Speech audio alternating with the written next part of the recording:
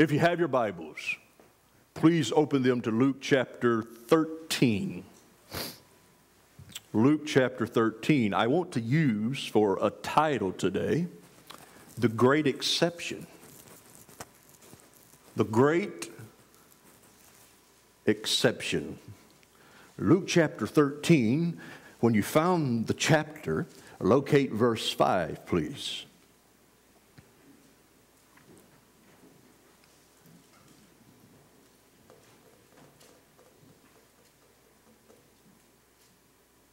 Luke chapter 13 and verse 5 reads this way. I tell you, nay. But except ye repent, ye shall all likewise perish. This is Jesus talking to his disciples, the Pharisees, the Sadducees, anybody that would listen, and it's Jesus talking to us today. I tell you, nay. But except ye repent, ye shall all likewise perish. Let us pray. Lord Jesus, as we today consider some truths from your word, let it sink into our consciousness that we are standing in need.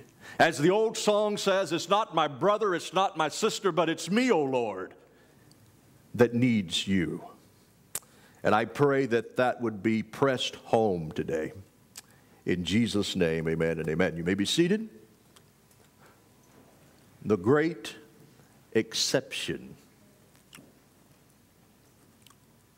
It is often the case that in the wake of a major event or crisis, the opportunity to speak truth to the already aroused and alarmed minds of humankind is at its most opportune season. Christ used just such an opportunity in Luke 13. And I intend to use the occasion provided by the tragic events of last Sunday evening to speak to this body some most solemn truths.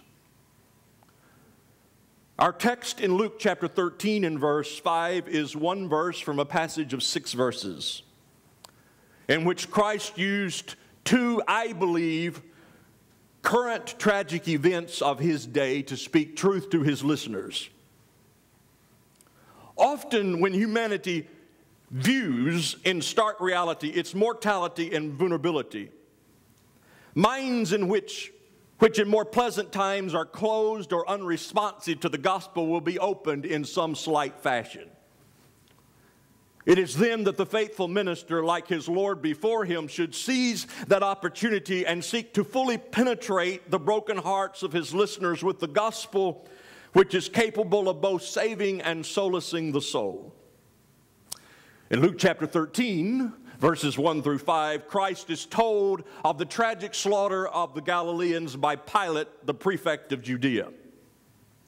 We are not able to pinpoint this event in history, but we have the record of many instances which mirror the details here given. And if we work from known history of the period when Pilate was prefect of Judea, we can lay out a fairly accurate outline of the event that Jesus mentioned in Luke chapter 13. Most likely, the Galileans, whose blood was mingled with their sacrifices, of whom Jesus spoke in Luke chapter 13 and verse 1, was a seditious group of Jews who, with one consent, decided to take up arms against the Roman government in Judea. And when these men found themselves at a decided disadvantage, as a matter of last resort, they probably fled to the Temple Mount, hoping that Pilate would not come there or that God would intervene and save them. This hope for divine intervention can probably account for the mention of the sacrifices in the story. These seditious Jews were not helped on either front. God did not intervene, and Pilate ordered his soldiers to go into the temple courtyard and kill these seditious Jews, even as they were offering their sacrifices. The result is told us in Scripture, that the blood of the slain mingled with the blood of the sacrifices in the temple courtyard. This event would have registered on many superstitious Jews as a judgment of God upon his victims. The second calamity mentioned by Christ in verse 4 of Luke chapter 13 concerns a tower in Siloam, which fell upon 18 men and killed them. Some commentators believe that this event is connected with a building project which Pilate commissioned. A purpose for that project was to build aqueducts to bring water from the pool of Siloam into Jerusalem. Josephus, the Jewish historian, says that the workmen that built those aqueducts were paid by the temple treasure money. That was money which was consecrated only for the temple use. Therefore, when the tower fell upon the workmen paid by the temple treasure, killing many of them, these superstitious Jews again saw in this the judgment of God. Jesus, instead of confirming these Jews in their superstitions, chose to use these tragedies to preach timeless truths. Jesus does not confirm the superstitions that these tragedies were the judgments of God upon sinful men. And we should not be quick today to do what Jesus would not. Last Sunday evening in one of our major American cities, a man under the influence of a murderous spirit opened fire upon a crowd of thousands. Minutes later, when he and many others lay dead and hundreds others wounded, these United States began to assess and attempt to comprehend the magnitude of his crimes. Many a superstitious person will see in this tragedy the judgment of God. But if Christ were speaking today, I feel sure that he would not entertain such a suspicion, and neither will I. But what I will do today is attempt to use this recent tragedy to feature some truths which our hearts might be more prepared to hear and receive at this time. I want to be clear that I find the tragedy of last Sunday evening as horrific as anyone else. I have prayed for the wounded, the families of the deceased, and even the family of the shooter. My remarks today is not meant to in any way minimize the tragedy or dismiss the horror and the heartbreak of it. My heart is full of compassion and sorrow over this senseless tragedy. But I will be bold in my remarks today in hope that someone who will hear this sermon might be caused to think seriously about the brevity of life, the condition of their own soul, the state of our nation, and the need of the move of the Spirit of the Lord locally, nationally, and globally. 3 relevant headings will guide us through our discourse today, and they are the brevity of life, the bitterness of sin, and the bondage of the human soul. First, let us consider the brevity of life. It is reported that several of the victims killed in the Las Vegas shooting were as young as 20 years of age. Just 20 years and gone. Their breath taken permanently away on the whim of a man who almost certainly never saw the faces of his victims. He certainly never knew their names, their ages, nor the details of their life. It was an indiscriminate extermination of so many souls on a vagary. Persons killed for the pleasure of one man.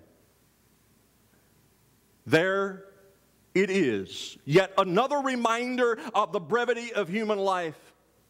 We are told repeatedly in Scripture that our lives are brief. Like a vapor, James 4:14. Like the grass of the field, 1 Peter 1:24. And even men who have lived well past the lifetime common to men do testify that life is still very, very brief. We hear the aged Jacob declare to Pharaoh in Genesis 47:9, "The days of the years of my pilgrimage are 130 years. But he goes on to say, "Few and evil have been the days of the years of my life." All men live as did David, the second king of Israel, with just a step between us and death. We here present in this room and those who will hear this sermon in the days to come have not a guarantee on our lives. Our years have not been made sure to us. We might, one or all, be taking our final breaths at this very moment. Nothing can secure for us long life, nor may our dreams, plans, or projects serve to prolong our years. Who among the slain were aware as they traveled to Las Vegas that they would not return the way that they came? Who among the murdered ones knew that as they entered that space on Sunday evening, they would not exit that field alive? Who among them knew when they purchased the tickets to the event that they were securing their place on the firing line? Life is uncertain, death is sure. This Jesus presses upon his audience in Luke 13, saying, "Lest ye repent, ye shall all likewise perish." Christ did not mean that his listeners would meet their demise at the hand of Pilate's soldiers or through the collapse of a tower. But he meant that they all would, at a time known only to God, die just like these unfortunate victims of Galilee and Siloam. Let us hear Christ's words to us today in the aftermath of Las Vegas. "Except ye repent, ye shall all likewise perish." I know not how ye will die. I know not what will occasion my death. Our chances of dying at the hand of a mass murderer in a hail of bullets is not overwhelming. But I tell you that the certainty of our dying is absolute. It is appointed unto men once to die, but after this, the judgment. Let the mother hear this word, even as she clutches her infant to her breast. Let the adolescent take heed to this warning, though he be not able to fully understand it. Let the young person so full of life and vigor hear this dirge, even as he finds it inconceivable and impossible to envision. Let the middle-aged be aware. Let the elder peer into the mist and watch for that grim specter. For as the wise woman says in 2 Samuel chapter 14 and 14, we must needs die and are as water spilt on the ground, which cannot be gathered up again. Neither doth God respect any person. Let the second hand of every clock you hear tick out the gospel truth concerning us all. Dying, dying, dying. For many of us, our lives are over half gone. And even if age does not certify to us that truth, we may still be in the sunset of our years, even though still young. God forbid that I should prophesy this morning, but who among us may face his Maker before we gather again? For which may the bell toll or the siren whine? Whose eyes, so bright with life at this moment, might be next closed by the doctor's finger upon their lids? Over which of our heads might the white sheet be drawn first? These are solemn and haunting thoughts to set forth in such a careless and truth-avoiding generation. But truth cares not if it is presented to the wise or fools. It shrinks not from the scoffer, nor does it become mute in the presence of the scornful. As God said to Adam and Eve in the garden, dying ye shall die. So is our breath allotted and our days numbered. The line of time moves swiftly in the direction of eternity. And which of us possesses the power to slow or arrest its determined and unrelenting movement? And who among us can say with absolute confidence, "Soul, thou hast much goods laid up for many years. Take thine ease, eat, drink, and be merry"? We will now consider the second of our three headings, which is the bitterness of sin. Consider it not unkindness on my part or insensitive if I use a few relevant facts about the current place of the latest tragedy to show to us the carefulness which we should take with our own hearts. Sin has a sticky sweetness about it, and this is always presented first to the targeted soul. Yet even as Solomon declares of wine, all sin at last biteth like a serpent and stingeth like an adder. All those who would drink in sin's sticky sweetness must prepare themselves to draw in its dregs as well. though they be bitter and left for last, they are a part of the experience which cannot be escaped. Sin cannot be regulated in a city or a soul. If it be embraced in either, the door is thrown wide open for sordid spirits to take up residence and practice their own specialized brand of evil. Most of our American cities are cesspools of sin. Las Vegas has claimed for herself the name Sin City, the modern equivalent of Sodom. She has embraced sin and made it her chief appeal to the riotous and pleasure seekers of the world. Most every vice known and practiced by men are welcome and promoted there. Though not so labeled, we should not be deceived about her more accurate title that she wears emblazoned in scarlet letters upon her breast, the city of destruction. Mortality is every day murdered in her streets. Youth has lost their innocence there. Many a fortune has been lost at her casinos. Many a marriage has been dashed upon the rocks there. And many more marriage covenants made there in an unholy, frivolous ceremony has served only to make a mockery of the true commitment and the God who ordained such commitments. Homosexuality is embraced by her. Sodomy is not prohibited there. Nudity is encouraged. Drugs and alcohol is poured out like pond water. Her trade is as written by John in Revelations 18 and 13. Cinnamon, odors, ointments, frankincense, wine and oil, fine flour and wheat, beasts, sheep, horses, chariots, slaves, and the souls of men. Murder is embraced there. Abortion clinics there engage in the murder of the innocent, and in her streets others are annihilated without mercy. Yet for all of this, she has her limits upon what she embraces, encourages, or celebrates. Those limits were tested last Sunday, and we found that the only sin of which we are aware, which is not embraced in Sin City, is the sin of mass murder. This is one sin that Las Vegas did not want. But what she failed to realize is this, that the cup of iniquity has in it both the sticky sweet and the insanely bitter, the delightful draught and the dastardly dregs. You cannot partake of the one and expect to not taste the other. I am in no way saying that the city of Las Vegas or the people who were killed or wounded deserved it or had it coming. I refuse to judge or make a ruling concerning such events. The point I am attempting to make is that when sin is embraced and given license, whether it be in a city, a society, or an individual, no one can control or regulate what sin enters and manifests itself. Amen. The very nature of sin and evil is to take control and to introduce ever more dastardly parts of itself.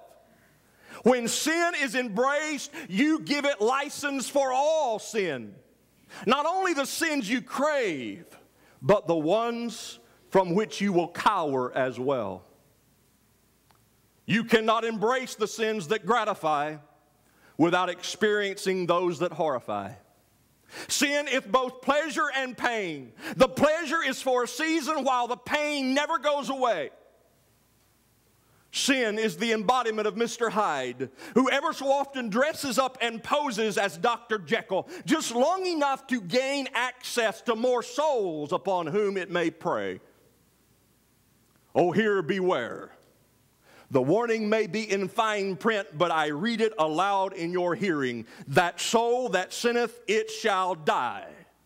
The wages of sin is death. You may not submit to the one and not the other. You may not choose the one and reject the other. And you will not enjoy the one and escape the other. Turn ye from your evil ways. Oh, why will you die, O sons of men? We come now to the third and the last of our headings, the bondage of the human soul. The human soul is an addict to sin. There is no denying that we crave it. And with this addiction, as with all addictions, comes a bondage. We are both bound and beguiled by it. And so alluring is its charms that the shackles are only at seasons noticeable to us. At times we become painfully aware of the bondage of sin, so relentlessly exerted upon our souls, but then in an instant we are again charmed and become unaware of our plight. Both saint and sinner find themselves seduced by sin. A saintly David is as easily seduced by adultery as the sinful Samaritan woman at the well in John chapter 4.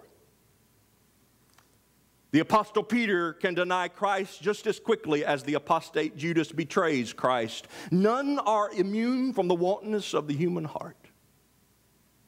We must be saved from it.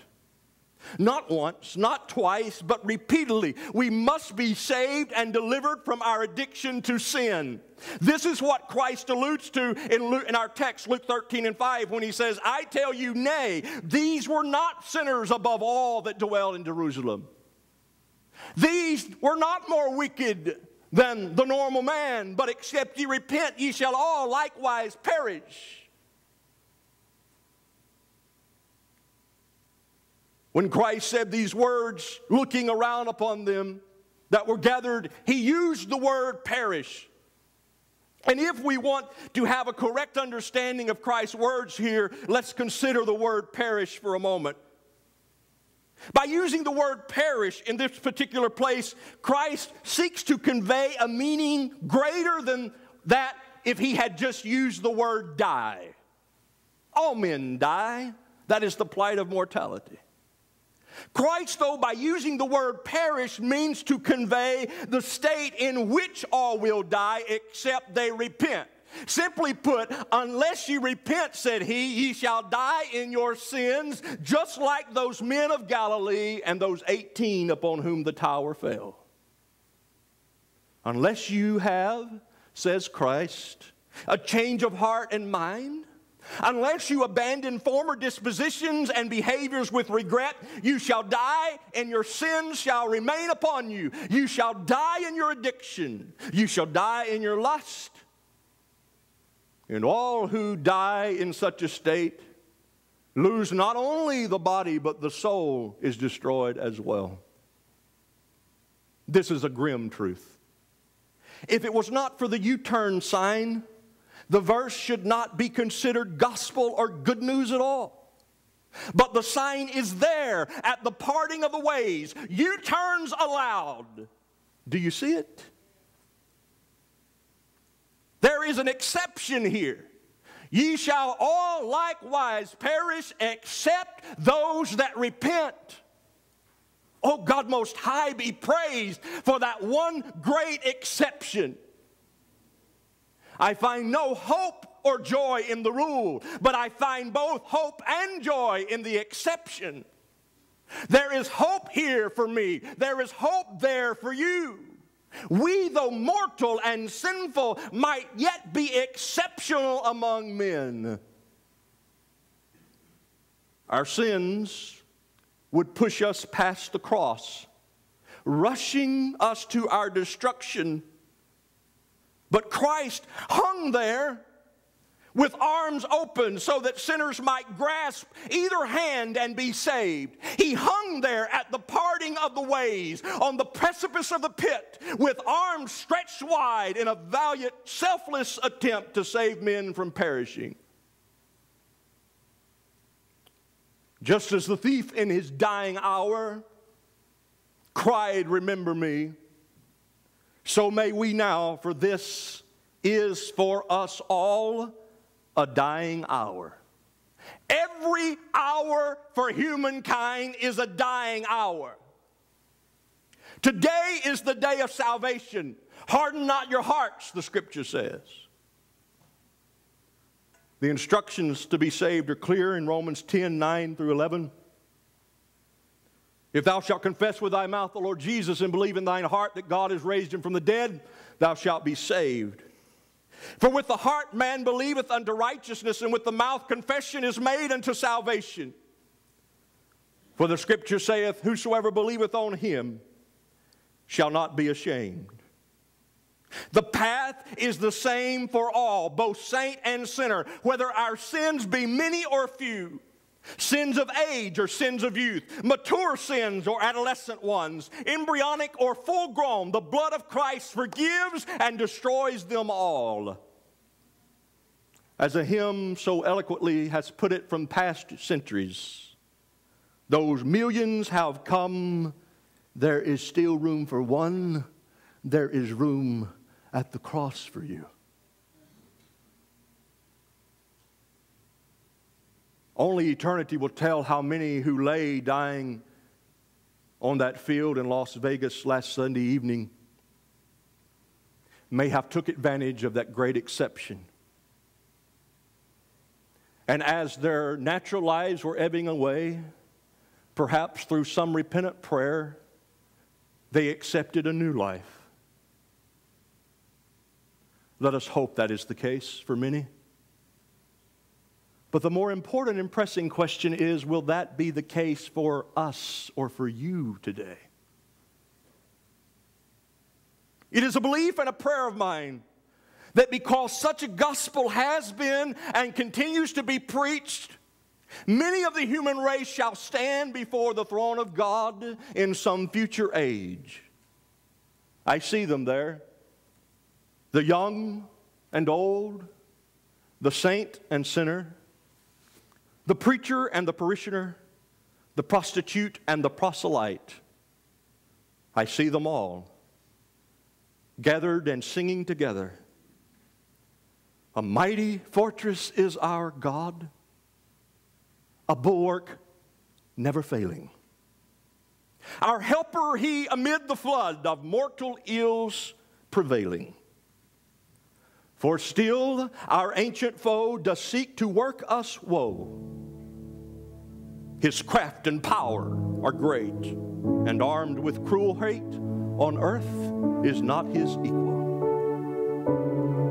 Did we in our own strength confide, our striving would be losing. Were not the right man on our side, the man of God's own choosing. Doth ask who that may be, Christ Jesus, it is he. The Lord Sabaoth is his name, from age to age the same. He must win the battle. And though this world with devils feel should threaten to undo us, we will not fear, for God hath willed his truth to triumph through us. The prince of darkness grim, we tremble not for him, his rage we can endure. For lo, his doom is sure, one little word shall fail him. That above all earthly powers no thanks to them abideth. The Spirit and the gifts are ours, through him who with us sideth. Let goods and kindreds go, this mortal life also. The body they may kill, God's truth abideth still. His kingdom is forever. Would you stand all over the building?